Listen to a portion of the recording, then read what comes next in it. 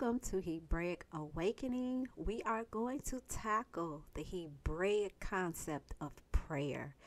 And I'm not going to go into an exhaustive study. This is a short study. And I'm not going to go into intercessory prayer. I'm going to save that one for our Patreon members because I'm going to go a little deep. And if you don't really understand intercessory prayer, the basics, you're not going to be able to follow because you're going to be asking where's the scripts for that and things of that nature. So we are going to tackle prayer from a Hebraic concept. If you have been studying Hebrew, a little bit of Hebrew for any amount of time, I think you have run across the Hebrew word for prayer, palal. There's also another Hebrew word, tefillah, and I think we are more familiar with the tefillah part of prayer, the begging and the pleading, right? We only do what we know. However, I am going to come from an ancient Hebraic perspective of prayer, all right? So the roots of palal, the pay and the lamed, it represents one who is speaking to authority for judgment. All right. We see on the ancient Hebraic alphabet, we see the picture of a mouth pay, right? And we see the picture of a staff, the lamed. Mouth, speech, language, staff, authority, teach. All right. In ancient Hebraic thoughts, you would literally, right, physically fall down in the presence of an authority figure pleading your cause. African nations, our people, they still do this to this day. And one person gave the story that they were visiting a certain country and there was an African woman and her child. And I think she lost her purse or lost her money. And she went to maybe a store owner or somebody, and she fell down before the person, begging the person, pleading her cause to the person about her situation. And she needed a ride. And the person who is watching this takes place understands the Hebrew. And because they understand the Hebrew, they end up helping the woman because the lady, and I believe it was a lady, she didn't understand the African woman begging and pleading. She thought it was dramatic, right? But the person watching this studied Hebrew and understood. And so, we in the West, with our Western mindsets, don't really understand things of this nature. But as we are returning back to our Hebraic roots, to our heritage, we are beginning to understand why you would literally fall down to an authority figure and beg. They are the one that is going to render justice. We know that prayer or pleading your cause doesn't necessarily have to just be to the Most High or God in the Hebraic sense. And we're going to see the first form of this word pray when Abram is praying or pleading his cause to his wife, Genesis 12 and 13. When you read it, the first thing they render that word is pray. And it means to beseech, and they render that as pray. So we can see that Abram is pleading his cause to his wife, right? He wants her to bring about justice so that he doesn't get killed because she's beautiful, and he thinks that they are going to kill him, when they see him. All right. So that is one way to look at to pray or to plead your cause.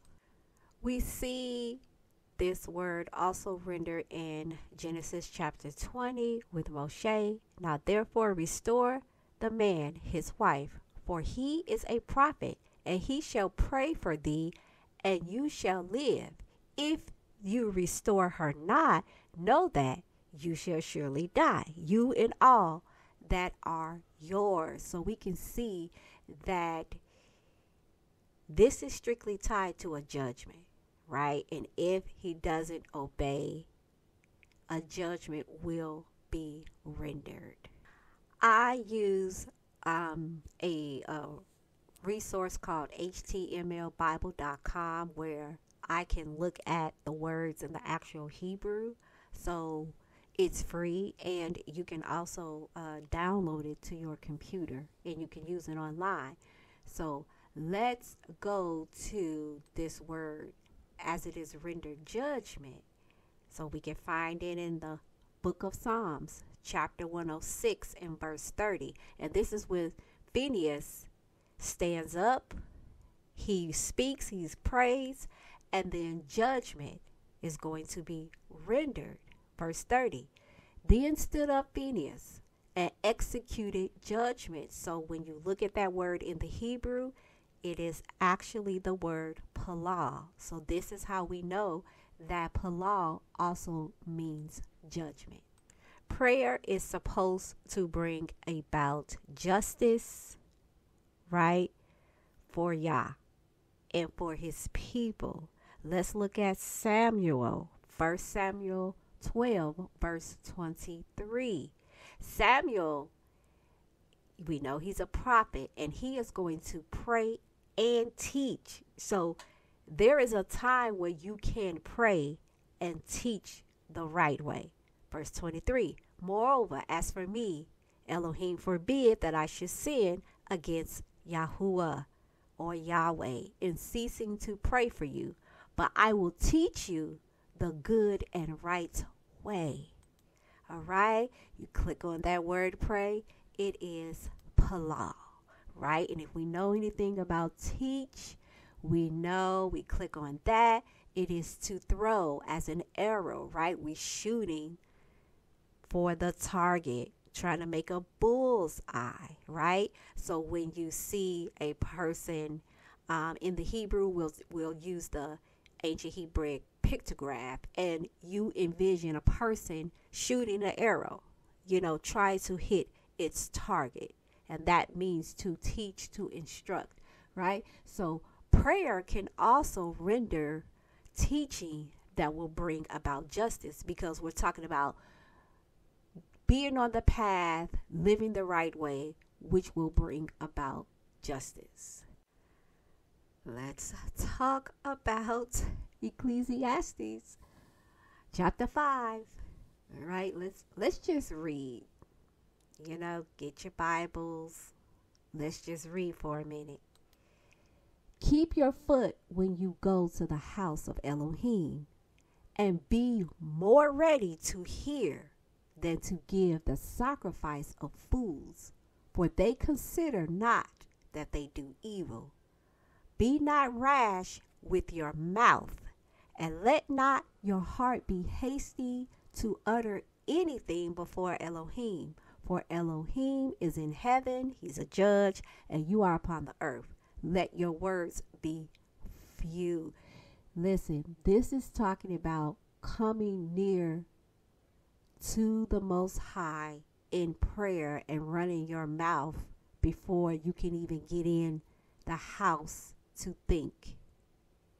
We got that bad. All of us do. And we just start popping off at the mouth, saying a lot of crazy stuff, especially when we are in a bad situation and we want the Most High to get us out. If you just get me out of this situation, I promise that I will give my life over to you right now. Listen, you done made a vow.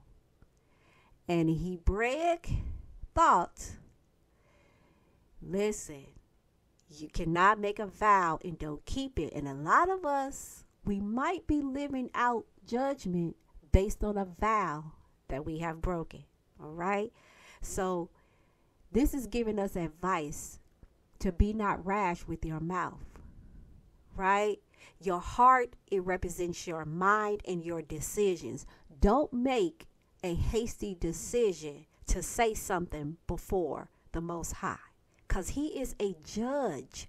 When you are praying, He is the authority figure who can bring about justice. So let your words be few, right? And you need to sit and to think and to discern before you open up your mouth so that you can know how to pray. And this is where, we can talk about intercessory prayer, but I'm not going to do that in this, because intercessory prayer is a very heavy word. Super heavy. And, we know what we know. But intercessory prayer is about making contact with the Most High. Actual contact. And then you are going into heavy negotiation, like some serious negotiation with the Most High on behalf of yourself or for someone else. And then judgment is going to be rendered. An answer is going to be given. So intercessory prayer, that's something a little bit more intense.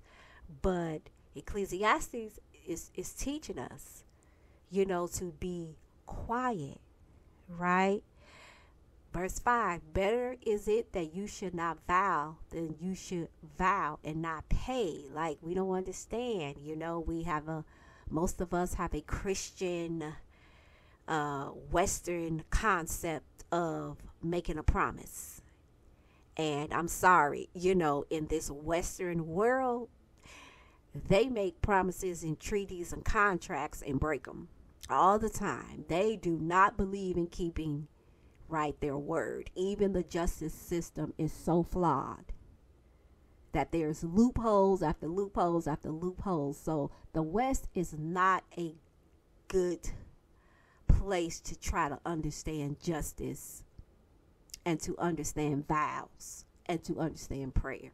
It just is what it is. You have to understand the mind of the ancient Hebrews and the Hebraic language so that you can fully understand what our people were going through, the culture of its time, their mindset, their emotions, and how the Most High wanted things done. But if you take the Hebraic mindset and thought process and culture and language out of the Bible, then you're going to get what we have been handed for those of us that may have started in Christianity or any other religion.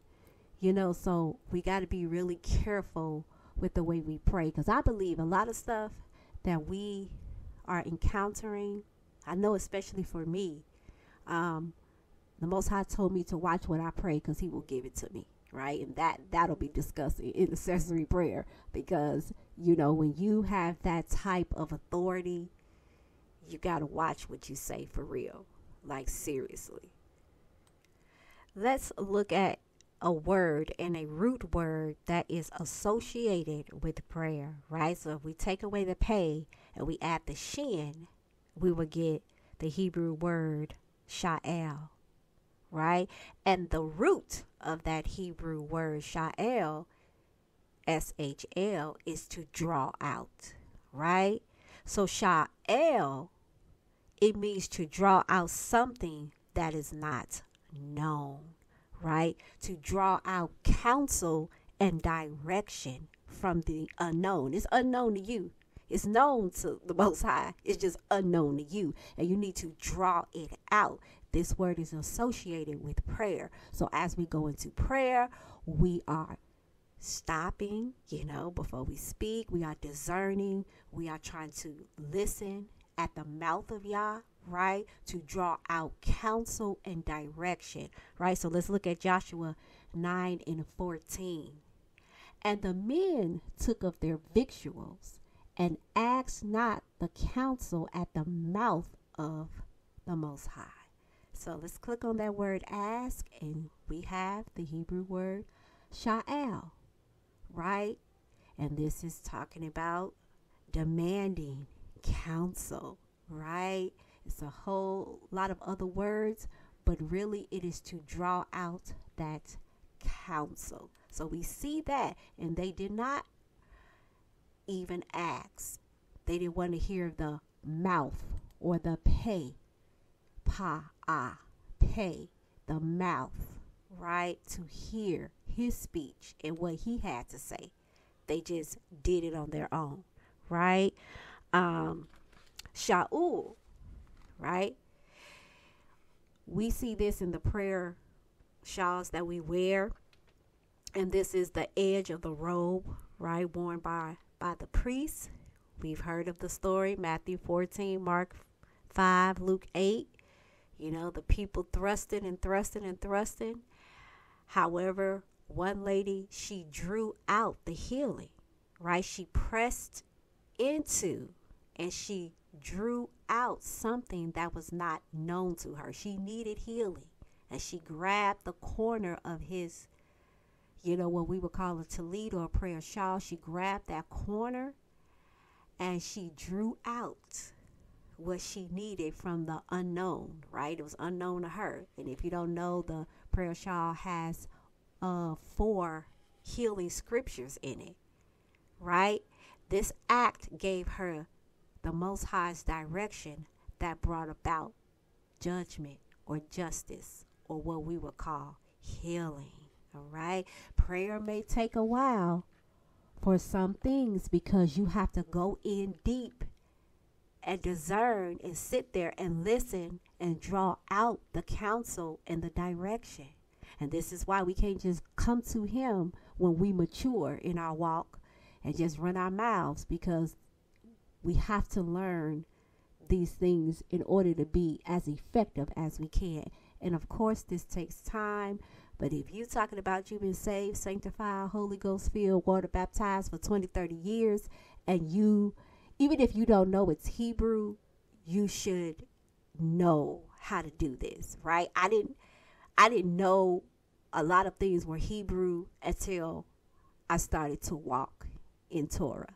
And I was like, oh, that is what I was doing. I just didn't know what to call it, right? So even if you don't know what to call it, you still should be walking in it if you've been saved, sanctified, Holy Ghost filled, water baptized, right? You should, understand what I'm saying, even if you have never heard it taught this way. You should be able to understand it.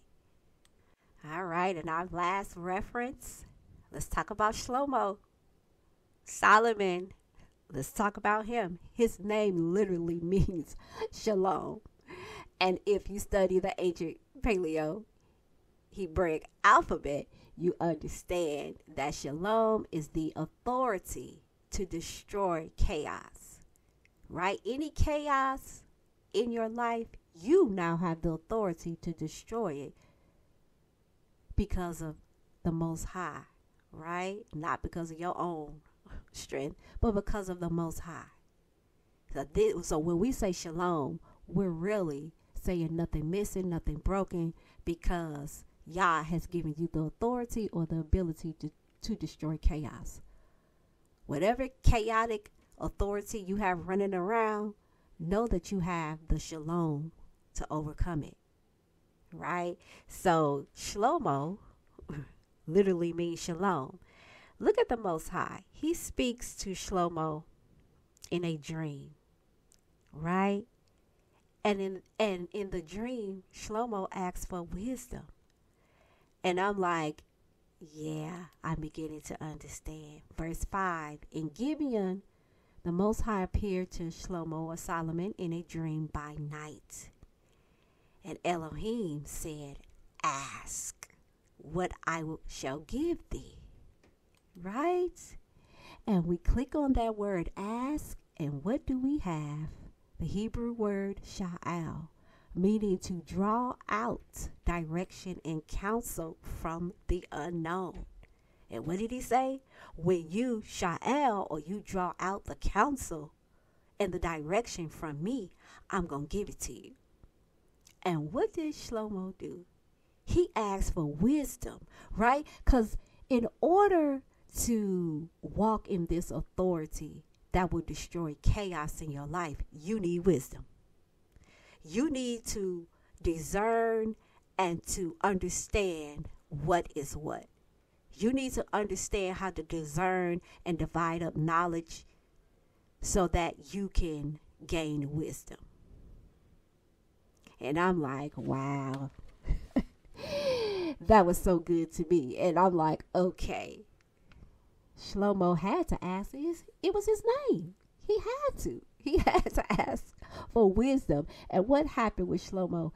The wisdom gave him the authority and the ability to govern and to bring about justice for his people. Now, we know he had some flaws. We know what he did in the end, but we're talking about his overall life. Remember, our matriarchs and patriarchs are just like us.